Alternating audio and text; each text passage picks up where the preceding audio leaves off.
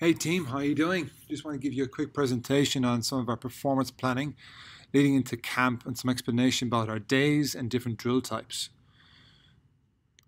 So we're going to go through the first part, which are drill colors. So each one of the drills will have one of three colors. So the first one we're going to look at is our green drills. So it's high intensity, game related, generally about 3 to 4 minutes. We're on here. Right? This is where we're getting really expansive, really going hard at the drills, really game related. Second one is our orange drill. Orange drill encompasses a bit more learning, so it will be a bit slower. There's moderate contact. We're looking at some game situations like structured attack and structured defense, a bit of moderate intensity, and looking at 5 to 7 minute blocks within each one. And then we have our red. So our red is full contact. Yep, shoulders on, high intensity, again 3 to 4 minute blocks. This is where we work hard, defend our line. So we've got a few different day types for you. So first one, install craft. So this one here is all about the learning. Right? Generally a walk or a jog through, right? Just to ensure the organizational parts that we're going to do probably later on in the day. So it works with close skills to develop low intensity and low volume. Right. We also introduce new drills. So if drills and plays are carried out within the session, they are done at a jog through pace, like I said earlier. So we actually get them comprehended a lot easier. Sessions are a low volume and intensity and not usually GPS monitored. So we can do these in runners, we can do this in a hall, we can do this in a judo center, wherever we need to do it. And it's very, very short because it's on the morning of the training and generally only for about 30 minutes. Our next day is prepare to win. Right? We all love lifting trophies. Right? The aim of this is to work on the previous game, if we've played the previous game, and definitely the next game. So we're looking at elements of what we need to either fix or get right for the game coming up. Right?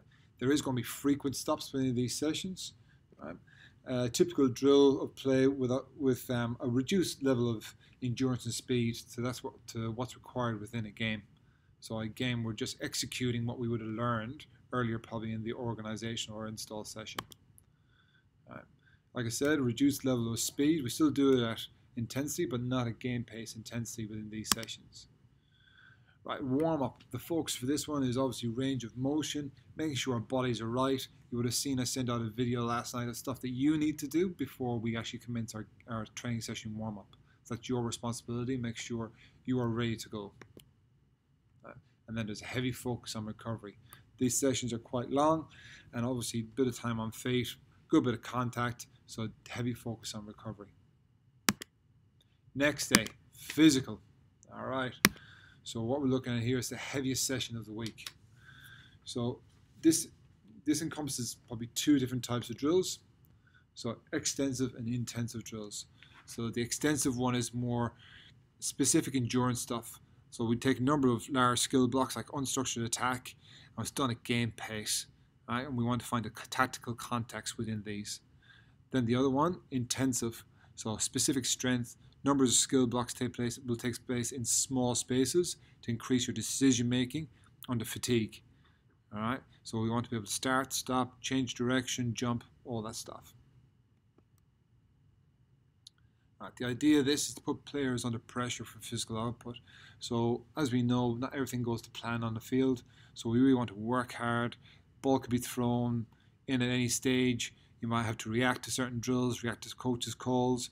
This is where we're on here. All right. So warm-up will include a lot of wrestling because during the sessions we're regularly going to look for opportunities to put you guys under pressure, physically as well as tactically.